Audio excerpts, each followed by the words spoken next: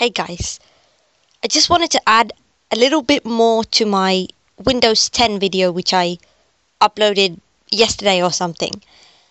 And that is that if for whatever reason you're not able to get the MTP working for Windows 10, there is one other method you can try to make sure that you're able to access your phone on the computer. And that is this app here. It's called MTP Alternative USB drive, and it's exactly what it sounds like. It does what it says on the tin. It enables you to use MTP without MTP, if that makes sense. You see, no more USB MTP driver not found or can't find my files, nothing like that. So it's really a way to use the USB without the USB. You see, MTP driver not found issues. Yeah, so this is a way to get around the MTP issue, and it's a great app I found. I tried it myself. It's really simple. It's really simple. It looks like this, and you have to open My Computer and you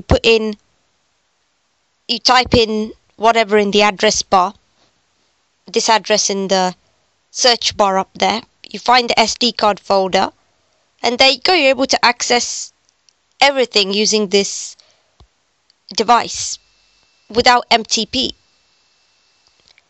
But you do have to plug it into your phone. This is not a method where you don't have to plug it into your phone. So you do have to plug the USB into the phone. But if you don't want to plug it into the phone, then there's another thing that you can do, and that is this app. I featured this one on my channel before. It's called AirDroid.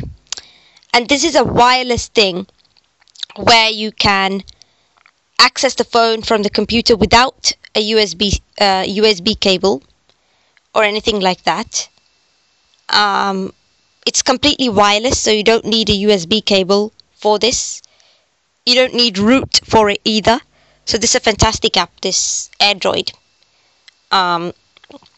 So AirDroid is a really good thing if the USB is not working, or you don't even have a USB cable or something like that.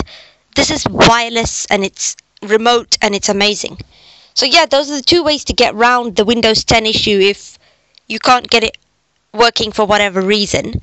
But yeah, I mean, the other video that I showed you is amazing. Like, there's no way that's going to go wrong. That's definitely going to work. But this is just an extra thing, just in case, you know.